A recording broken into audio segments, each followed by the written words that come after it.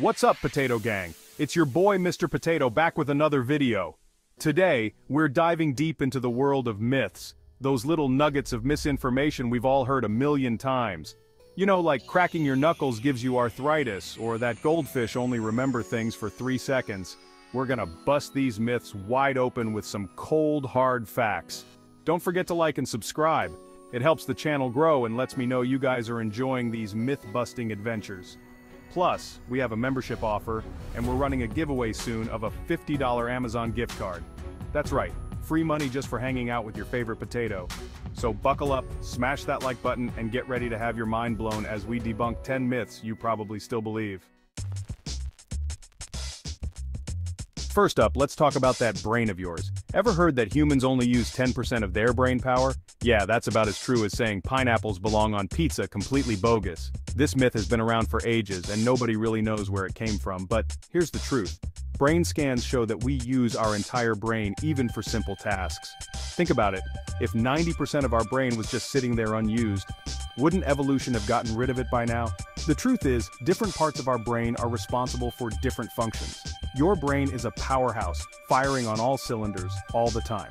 So, next time someone tells you you're only using 10% of your brain, you can tell them that's just bananas. You're using 100% of your amazing, complex, and wonderfully weird brain. Next up, we're tackling the age-old saying blind as a bat. I mean, come on, have you ever seen a bat's eyes? They're tiny. It's easy to see why people might think they can't see. But guess what? Bats aren't blind at all.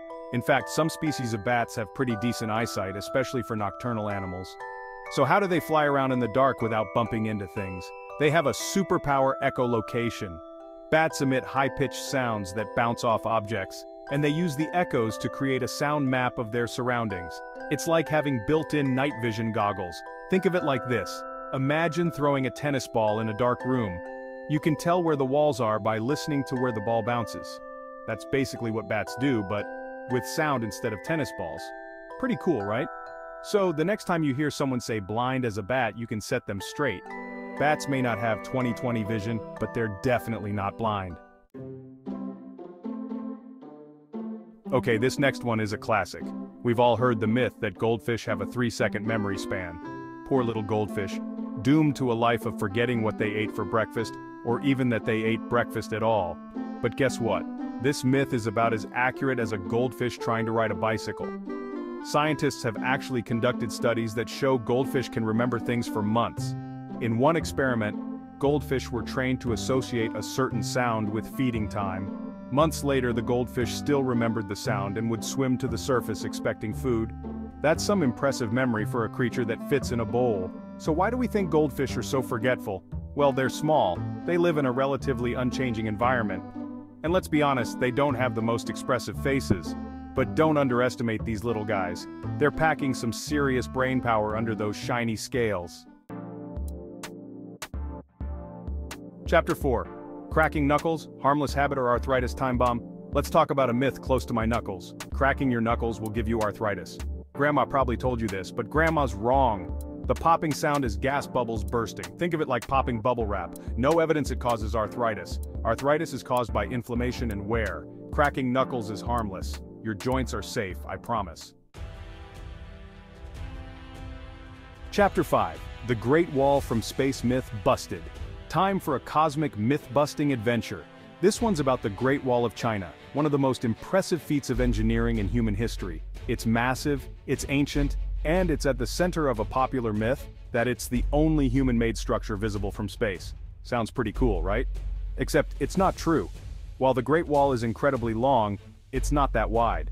From space, it's practically invisible to the naked eye. Astronauts have confirmed this, saying they can't pick out the Great Wall from orbit without the help of high-powered cameras. Think about it. You can barely see a single ant from a few feet away, let alone a thin wall from hundreds of miles up in space. It's all about perspective.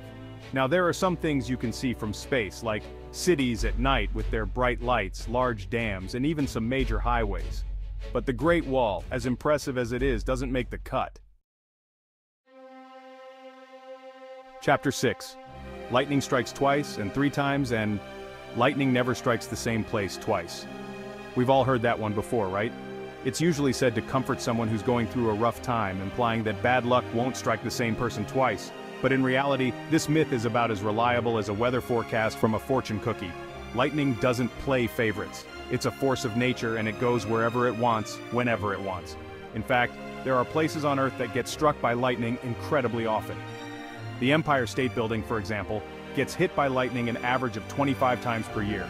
And if you think about it, it makes sense. Lightning is attracted to tall, conductive objects, so it stands to reason that the same places are more likely to get struck again and again. So, the next time you hear someone say, "Lightning never strikes twice," you can tell them that Mother Nature doesn't play by those rules. Chapter 7, Dinosaurs and Humans, a Prehistoric History Lesson. This next myth is a bit more Jurassic. You know, the one where humans and dinosaurs roamed the Earth together like some kind of prehistoric buddy comedy? Yeah, that's about as accurate as a T-Rex trying to do a crossword puzzle. The truth is, dinosaurs died out around 66 million years ago. That's a really, really long time ago. To put it in perspective, if the entire history of the Earth was compressed into a single year, humans wouldn't show up until the last few minutes of December 31st. Dinosaurs, on the other hand, would have gone extinct sometime in October. So, unless your family tree includes a time traveler or two, it's safe to say your ancestors weren't sharing tea and crumpets with a Stegosaurus. The only place you'll find humans and dinosaurs hanging out together is in the movies. Let's talk about sugar, the sweet stuff that fuels our candy cravings and sends kids bouncing off the walls. Or so we thought. The idea that sugar makes kids hyperactive is so ingrained in our culture that it's practically gospel. But is it actually true? Well, numerous studies have been done on this topic and the results are pretty clear. There's no evidence that sugar causes hyperactivity in children. That's right, it's a myth. So why do we believe it? Well, for one thing, we often give kids sugary treats at parties and celebrations where they're already excited and likely to be running around. We then associate the sugar with the hyperactivity, even though it's the environment and excitement that are the real culprits. It's also worth noting that our expectations can influence behavior. If parents believe that sugar will make their kids hyper, they might be more likely to perceive their kids' behavior as hyperactive after they've had sugary treats, even if there's no real difference. Okay, this next myth is the stuff of nightmares. You know the one. The idea that we swallow an average of 8 spiders a year in our sleep. Just the thought of it is enough to make your skin crawl. But fear not, my friends, because this myth is as bogus as a $3 bill. First of all, spiders are not suicidal. They're not going to willingly crawl into a dark, moist cave that's breathing and snoring. They're much more likely to build their webs in a nice, quiet corner and wait for some unsuspecting flies to come along. Second, we humans are not spider magnets. We're large, warm-blooded creatures that vibrate when we breathe and sleep. To a spider, we're probably more intimidating than inviting. They're much more likely to scurry away from us than towards us. So, rest assured, you're not swallowing spiders in your sleep. You can sleep soundly tonight, knowing that your 8-legged roommates are more interested in catching flies than catching a ride on your uvula. And finally, let's address a myth that's a little bit creepy, a little bit fascinating, and a whole lot of wrong. The myth is this: that our hair and nails continue to grow after we die. It's easy to see why people might believe this. After all, when we see pictures of deceased individuals, it often looks like their hair and nails have gotten longer. But the truth is, it's an illusion caused by the dehydration of the body after death. As our bodies lose moisture, the skin retracts, making the hair and nails appear longer. It's like pulling on a sweater. The sweater itself doesn't get any bigger, but it stretches out, making it seem larger.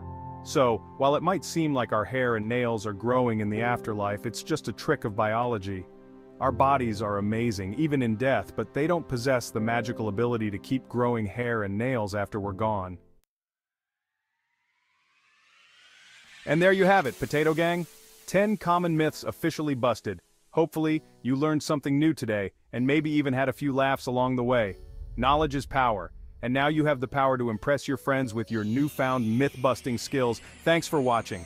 Don't forget to like, subscribe, and join our membership for exclusive content. And remember, our $50 Amazon gift card giveaway is coming soon, so stay tuned. Until next time, stay curious, stay skeptical, and most importantly, stay potato-licious.